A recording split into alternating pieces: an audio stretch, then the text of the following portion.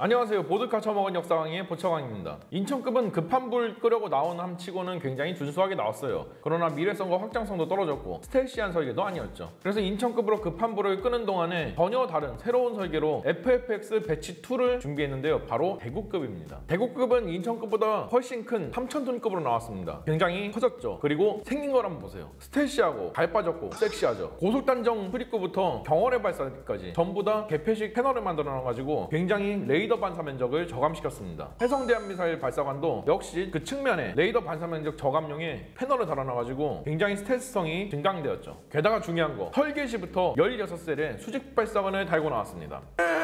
이 수직 발사관으로 인해서 드디어 홍상어 대잠 미사일을 운영할 수 있게 되었습니다. 이 홍상어 대잠 미사일은 탄두부에 경어리를 달고 있는 그런 미사일이에요. 그래서 적의 잠수함이 장거리에서 탐지가 되면은 대잠 미사일이 발사돼가지고 적 잠수함 머리 위에서 탄두를 분리합니다. 탄두가 경어리죠. 이 경어리는 낙하산을 펼친 다음에 적 잠수함 머리 위로 착수합니다. 그리고 잠수함을 격침시키는 거죠. 기존의 경어리로서는 중장거리에 있는 잠수함들을 대응하기가 굉장히 골룸했어요. 왜냐면은 경어리는 속도가 느리고 항속거리도 짧잖아. 그러다 보니까 적이 그 경어리 발사 사실을 알고 그대로 도망가면은 못 쫓아간다고 경어래가. 근데 적 머리 위로 다이렉트로 어뢰를 투하해줄 수 있으니까 적 잠수함으로서는 사신 같은 존재죠. 물론 기존의 경어래 발사기도 그대로 가지고 있어가지고 근거리에 있는 잠수함은 경어래가 대응하고 좀 먼 거리에 있는 잠수함은 대잠 미사일로 대응하는 식이 가능해졌죠. 그것뿐만 아닙니다. 드디어 해공 대공 미사일을 운영할 수 있게 되었어요. 램은 버렸고요. 램 대공 미사일은 사실 대한방공 미사일로 분류가 되기 어려운 근접 방어 시스템으로 분류가 됩니다. 사거리도 짧고 미사일의 기동성이나 센서도 그렇게 좋지가 않은 물건이에요. 게다가 터렛식이다 보니까 사각지대도 있고 반응 속도도 수직 발사관에 비하면 떨어지죠. 그런데 해공 대공 미사일은 사거리도 20km로 2배 이상 길고 자체 탐색 레이더 하나랑 비내각식 적외선 시커를 가지고 있는 듀얼 시커를 가지고 있습니다. 적기를 레이더로 한번 보고 이게 진짜 적기인지 아닌지 비내각식 적외선 시커로 한 번 더 구분해주는 명중률이 좋은 물건이죠. 기동성도 좋고요. 수직 발사식이라서 사각지대도 없고 반응 속도도 빠릅니다.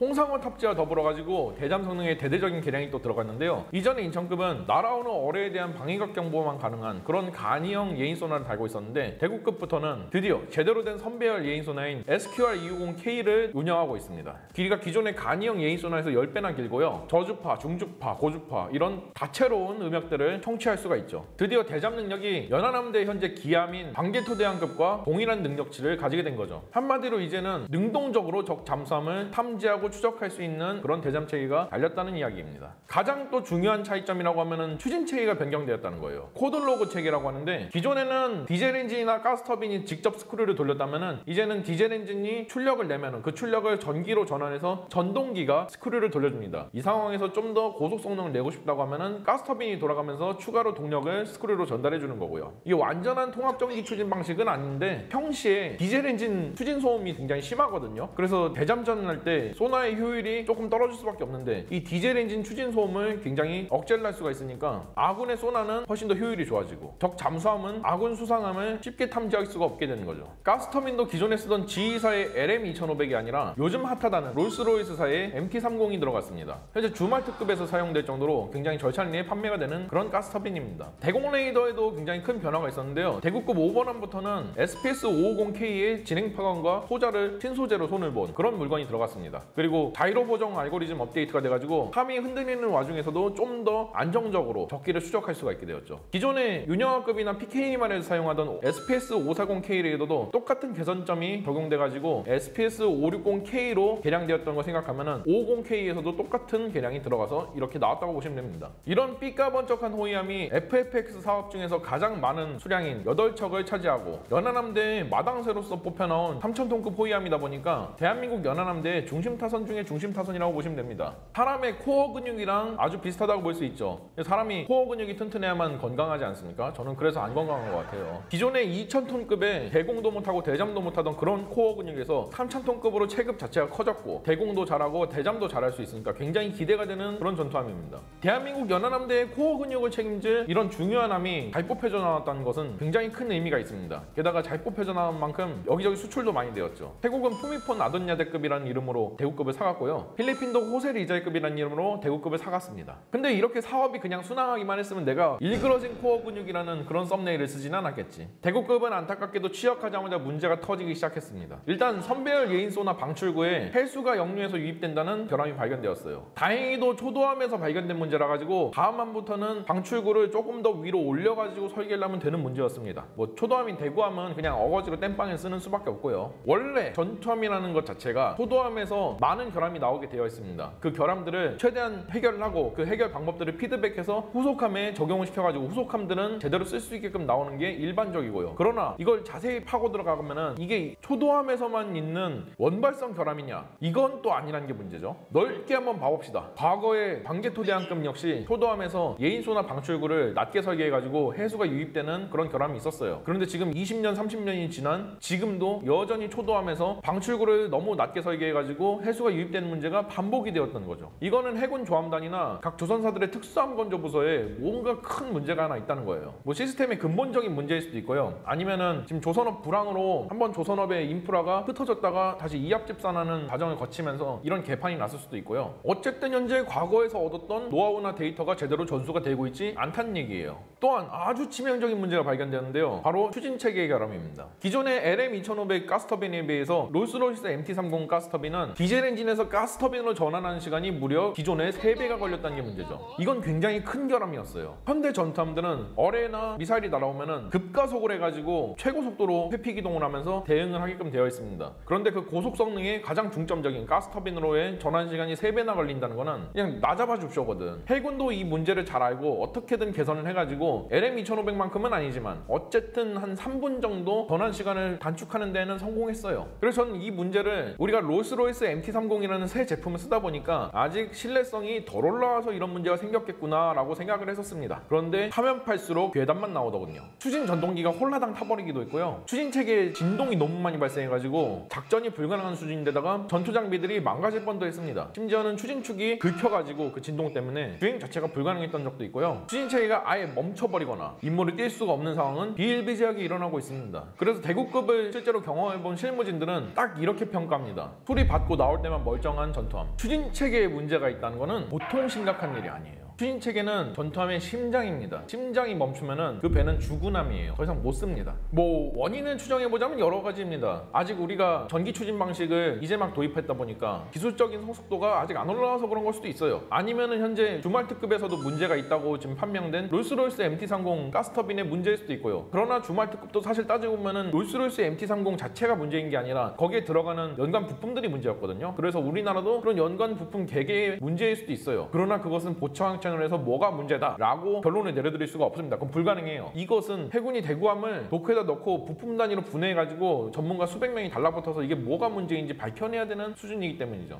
여기에 대해서 문제가 없다라는 입장을 내놓긴 했습니다만 과연 그럴까? 물론 해군은 뒤에서는 방사청한테 헬프를 쳤네? 게다가 과거에 해군은 손원일급 잠수함을 건조할 때도 겉으로는 문제가 없다라고 얘기는 했지만 안에서는 잠수함을 몇 번씩 분해 조립하는 생쇼를 벌이고도 지금까지도 완전한 해결과는 조금 거리가 먼 걸 보면 이게 보통 큰 문제가 아니라는 걸 알 수 있죠. 그렇다고 해서 이제 와가지고 기존에 쓰던 추진 체계로 교체한다? 이것도 굉장히 어려운 일입니다. 비용도 많이 들고요. 시간도 오래 걸려요. 아니 애초에 교체가 가능한지부터가 미지수야. 왜 그러냐면은 지금 코드로그 체계에 맞춰가지고 전동기도 들어갔고 거기에 롤스로이스 MT30은 LM2500보다 최적이 더 크거든요. 거기에 맞춰가지고 이미 함의 설계가 나온 상황인데 이 상황에서 LM2500으로 바꾼다고 한들 그게 가능할지도 미지수일 뿐더러 가능한다고 해도 만약에 그렇게 바꿔놨는데 그걸로 바꿈으로 인해서 발생하는 결함들이 생기면 어떡해? 기존의 설계랑 추진체계랑 전혀 다른 게 들어갔잖아. 부품 간의 유격이나 혹은 추진부 용적이랑 추진체계랑 안 맞아가지고 막대한 진동이 발생하면 갑자기 추진체계가 뻗어버리면 이건 진짜 노답이거든. 그래서 추진체계를 교체하기도 난감하다는 거예요. 이 추진체계 결함이 초도함 한 척에서만 나타나는 결함이라면 다행이에요. 나머지 7척은 그래도 룰루라라 쓸 수 있으니까. 근데 이게 근본적인 함의 결함이라 가지고 나머지 7척 모두 비슷한 결함을 달고 나와야 됐다 보니까 굉장히 암담하죠.